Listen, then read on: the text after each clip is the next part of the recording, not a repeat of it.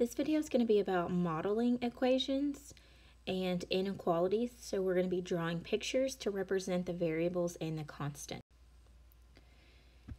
We are in our journal. We're starting Unit 3 if you're in my class. This is starting on page 28. At the top, we've got some information that we can go over. A variable, that's a letter or an unknown amount. So I'm going to highlight that because we need to know what is a variable. Variables are the letters. Then the constant numbers, that is an amount that never changes. It's a number without a letter. Okay, so I might add that. Not with a letter. A constant number is a number that does not have the letter with it.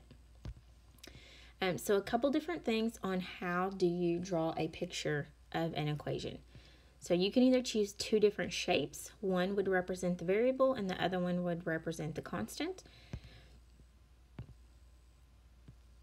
One's going to represent the variable.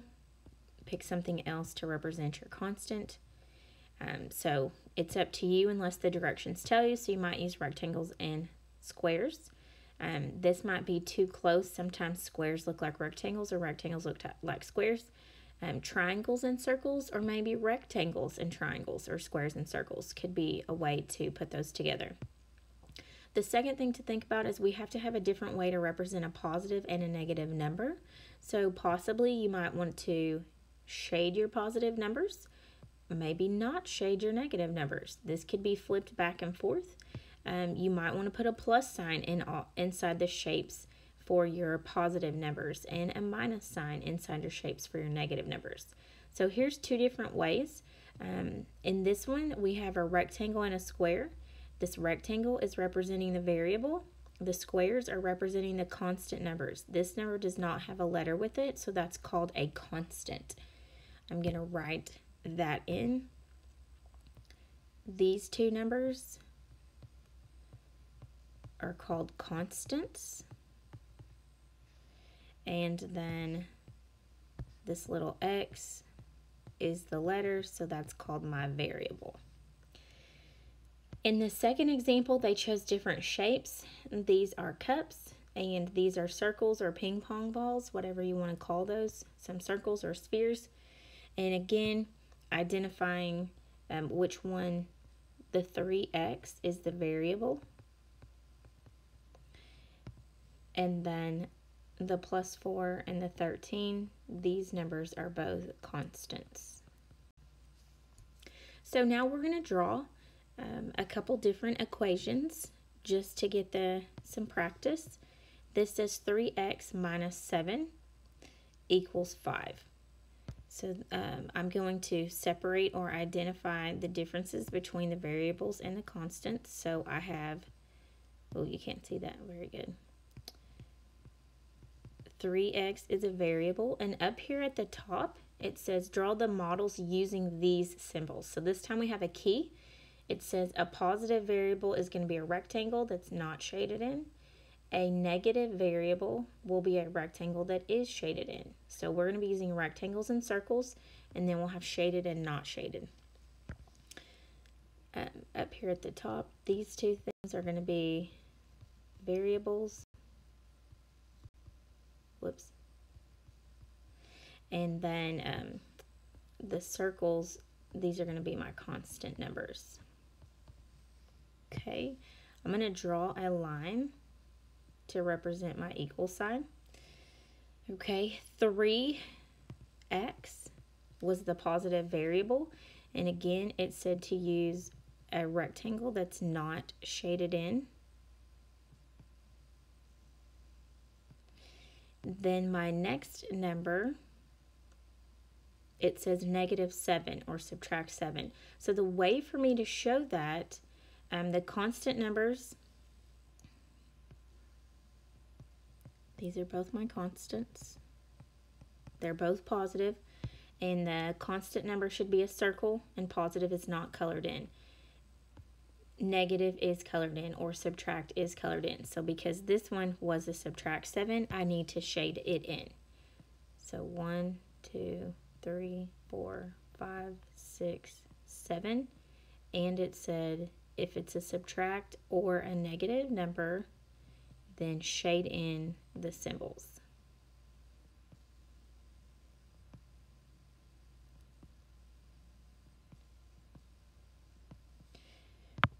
Okay, then we have the equal sign, and then we have +5. So I have the equal sign in my drawing.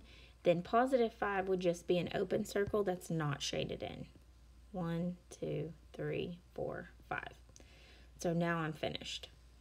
The 3x would be for my rectangles, -7 because they're shaded in, and then +5 because they're not shaded in circles. Okay, next question underneath, it says 6 minus 2x equals -4. So I'm going to, again, draw the line for where my equal sign goes. My variables, this time, this says -2x for the variable. So when I draw those, I need to shade them in.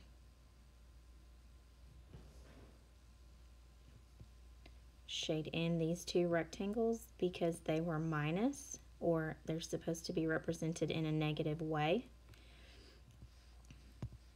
Then the 6 is a constant number. It's a positive, so I will just represent that with 6 circles that are not shaded in. This the -4, it is a circle. However, because it's negative, it needs to be shaded in. And then you're done.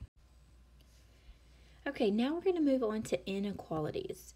The inequalities are on page 30 in your journal. And an inequality, the only difference in an inequality is the symbol. So we have a greater than sign, we have a greater than or equal to sign, then we have a less than sign or a less than or equal to sign. When you read one of these inequality statements, you say the letter, then you read the sign. So this would just be r is less than 7. You're always comparing the left side to the right side when you read it. So this sentence would basically mean any number less than 7 would be true for this inequality. This says k is greater than -3. This says f is less than or equal to -5. This says y is greater than or equal to 8. So underneath we have a table version. Verbally we just read it. Symbolically is when we use the variables and the symbols. Then a graph is when you have a number on a number line, you have an open or a closed circle, and then an arrow showing which direction all the answers would be possible. So the thing we want to look at on here, if it's just less than, you have an open circle. And I'm going to fill that in. I'm going to write open circle. You can also look at it in the graph. You just draw the circle above the number. If it's just greater than, again, you have the open circle.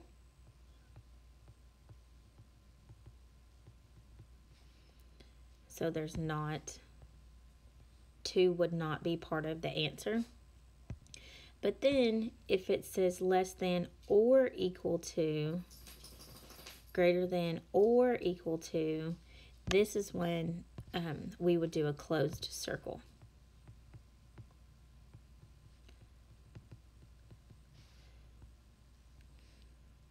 And again, if it says or equal to, you have a closed circle.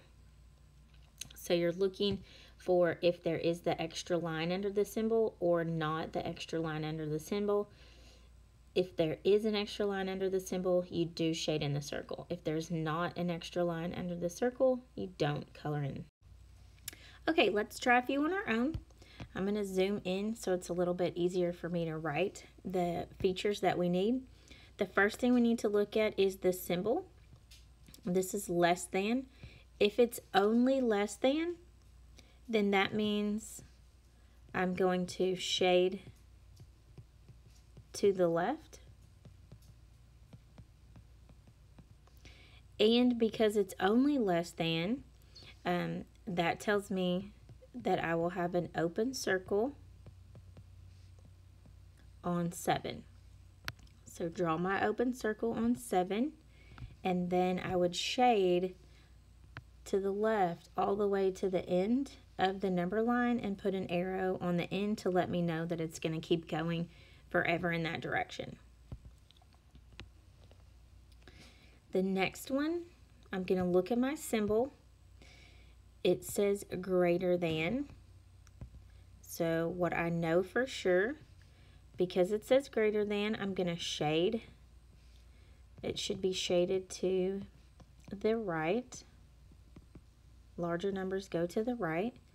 And because it's only greater than, I would do an open circle. An open circle on -3. So I come to -3, draw the open circle, and then I would shade to the right. I'm going to switch to highlighter. Shade to the right and put an arrow on the end so that I show it keeps going forever in that direction.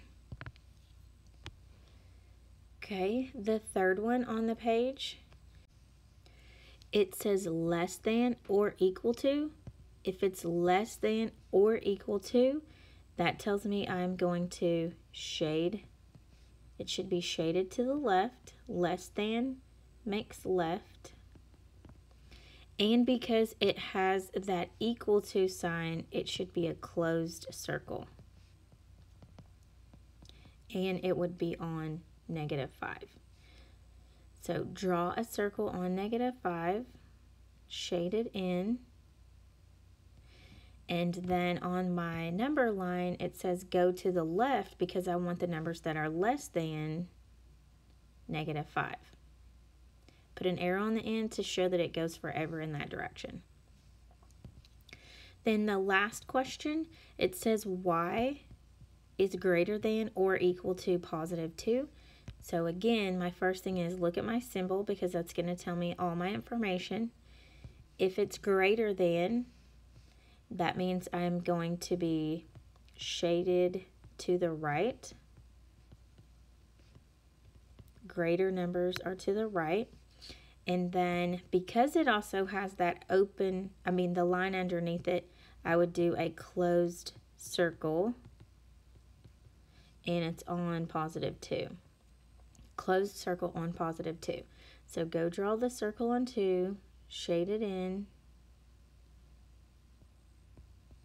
And then because it says greater than, I'm going to be shading to the right. Greater numbers go to the right, and put an arrow on the end of my line.